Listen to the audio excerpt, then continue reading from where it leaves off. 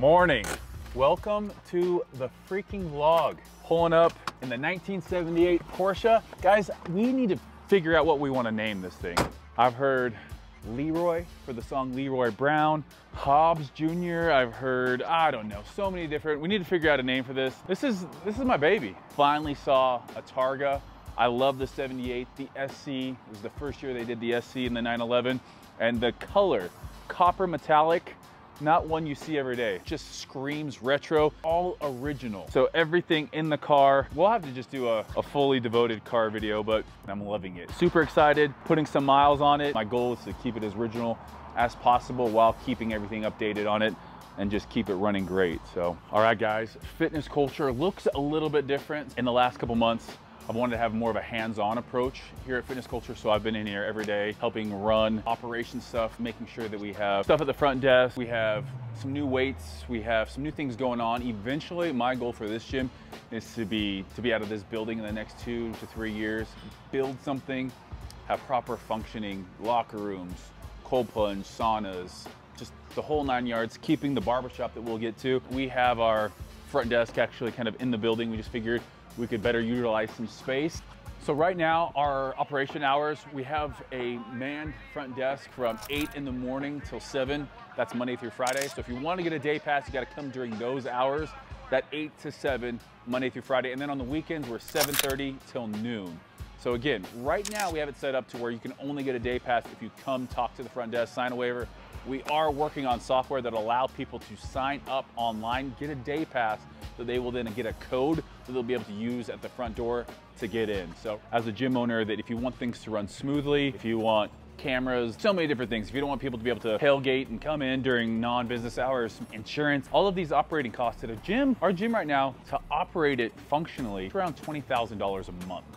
And then right now we're doing about 30,000 in profit. So we're making 5 to 6 at the end of the day, because also I'm putting money back into upgrading equipment. What we want to eventually do is be able to self-contain and own a building and then rent out space, lease out space to other businesses. And that's where I think you really get profitable as a gym owner. So right now we have 5 personal trainers in the gym, all independent. So the reason I wanted to go independent is because I think people, personal trainers especially, when they take ownership of their business, they're always going to do better. If I'm sitting here taking money out of their pocket for each training membership, like you see with a lot of big box gyms, it becomes an issue. So right now they just pay $500 a month and they can train as many clients as they want in the gym. So we have 5 really good trainers, all with certs. Coming into the gym, you see we got a new desk, a new display case, and again, it's about trying to find in this space enough room for people to come and touch things. We have some Fitness Culture shirts, hats. Obviously, all of these things will be on the Fitness Culture gym website. And then we have some Optimum Nutrition subs. We have Alani Nutrition at Ghost. We have time to time Fitness Culture Hydro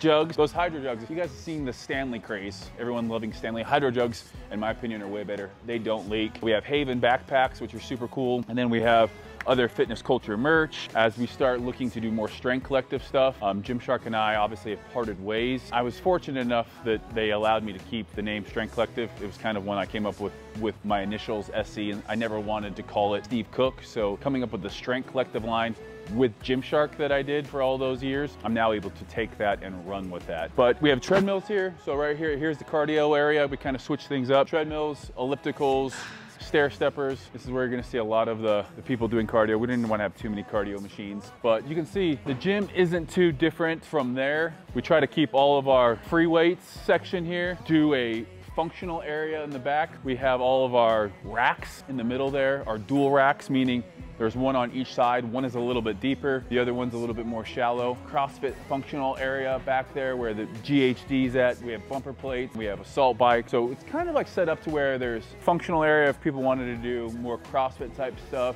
We have an assault runner, we have rowers. We will be getting some ski ergs. So the ski ergs on the table, also box jumps, sled pushes, all of that good stuff over there on the turf going back towards the rack area. And then we have I would call this is our hammer strength area. This is all our machines that are plate loaded. Everything that we wanted to have plate loaded pretty much here. Dumbbells right now, we just got some new dumbbells. They go up to 160s. Those 160s don't get used all that often. The dumbbells, all of the space with the mirrors in front, big massive rack over here with your multi-function purpose or multi-purpose cable station. So we can do rows, pull downs, cable stuff that you always work in accessory stuff. Coming into this area, all of our leg stuff. So we wanted to kind of separate things to where you had upper body and then you had legs. So you can kind of stay in one area. We have the Smith machine over here. But all of this stuff, basically, we set this up as a place to film all of our Fitness Culture app content.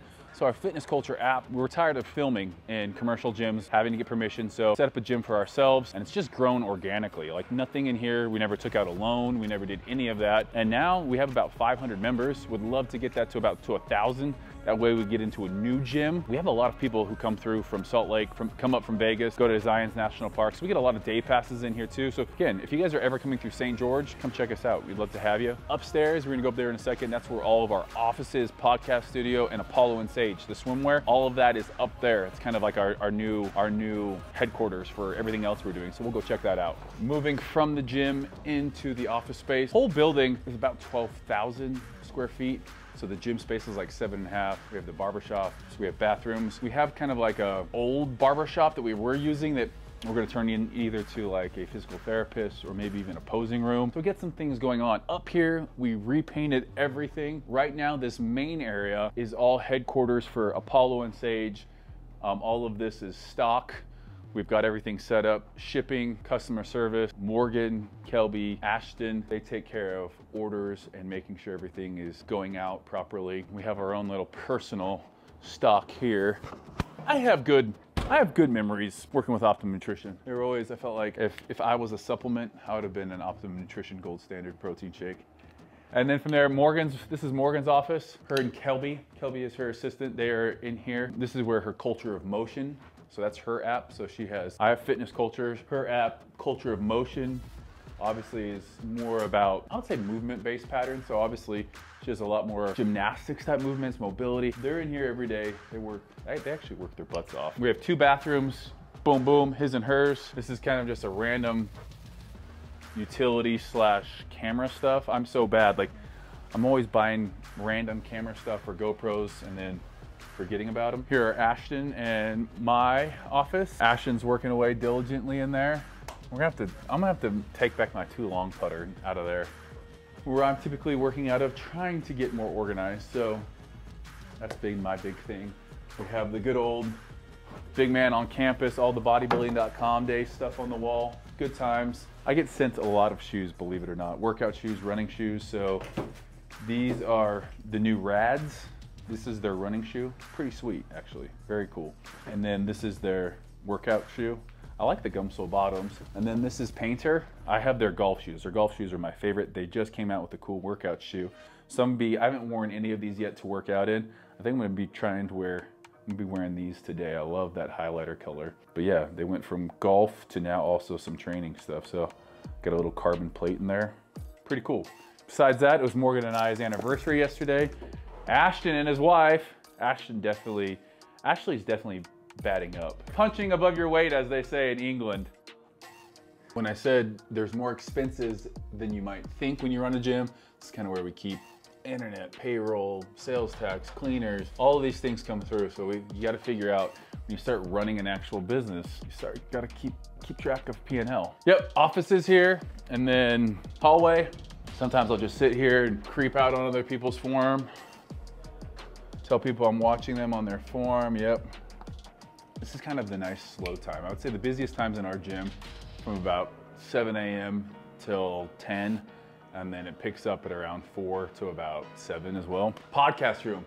Morgan and I actually just filmed our first podcast. The podcast itself, I felt like was pretty dang good. We don't have, a sexy podcast studio yet or super sexy equipment, but it works. We got lights, we got a headset, we got the Rode mics. We're gonna be doing more podcasts. It's called Keeping Up with the Cooks. I'm also gonna be doing my own podcast and even maybe like a golf podcast because I watch a lot of golf, I play a lot of golf, and that's kind of been something that's been fun for me. This is a room that, it was rough. When we moved in, this was very rough. Obviously we have some extra, We picked up a lot of equipment from a gym in town that was going out of business. We still have some of that up here. But we painted in this kitchen. We don't get that many people up here except for occasional trainers, the barber shop that's downstairs, and then everyone who's up in the office. So barber shop down there, it's been here since basically we've opened. They started off in a small room and then they got bigger and bigger and bigger. So Eli is our head barber. He has his own, I guess they run their own barber shop. It's a separate business completely. They just rent out space from us, but we love having it. So if you guys ever want to book a haircut, if you know you're coming in advance, they do book up pretty quick. So if you know you're coming to visit St. George and want to come to the gym, get in and get a haircut as well. We'll put that link in the description. Eli's website will be barbersofmerchant.com. Right now you can just go to his Instagram. I'll link that in here, so if you need an appointment, get set up. This is the room that we got to figure out what to do with. We've gone through, do we want to make it a posing room? Leave in the comments below what you guys think we should do, like physical therapist, massage therapist, Graston, gua sha, cupping person, like a torture room. I think Dragon's Lair, Flex Lewis's gym, they have a really good soft tissue work person in there, or posing room. What do you think would be utilized more? This used to be the barbershop. You can see how much the barbershop's grown. Right now, my biggest issue is we don't have locker rooms and we don't have a recovery studio. So seeing some cool gyms like Ryan Terry's new gym gave me inspiration that I want to go out there and build something new, something a little bit bigger, more robust, has more options for not just locker rooms and recovery centers, but also a little cafe, the barbershop, coffee company. Set it up as a place where people can come work out, get a haircut, work on their laptops, have lunch, get a coffee, do all of those fun things. So now that we are living in St. George, we're gonna have our baby here in St. George. This is home, doing a lot more hands-on stuff, like I said, with the gym. And that means eventually building our own little dream spot where we can have the warehouse side, maybe put a golf simulator in it, have all of our merch, shipping things out, having all of that fun stuff that people might not see when they come into the gym that's there. And then obviously this big, beautiful gym as well. So kind of it for the gym tour. If you guys have any questions, leave them below. This is just kind of going over a little life update on the business side of things. Yeah, let me know if what you guys want to see or hope to see in the future.